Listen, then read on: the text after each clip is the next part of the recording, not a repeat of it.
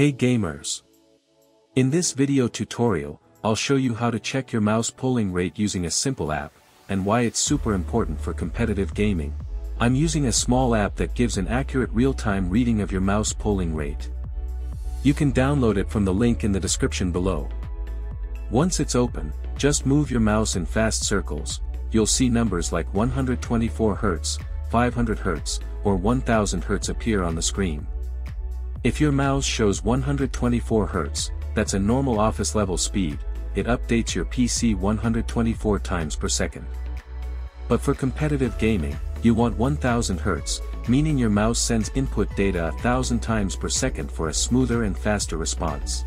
To change it, open your mouse software, like Logitech G Hub, Razer Synapse, or your mouse's driver settings, and set the polling rate to 1000 Hz.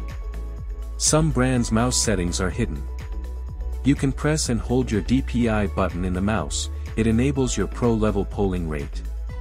App download link in the description, and don't forget to like, share, and subscribe for more tech tutorials.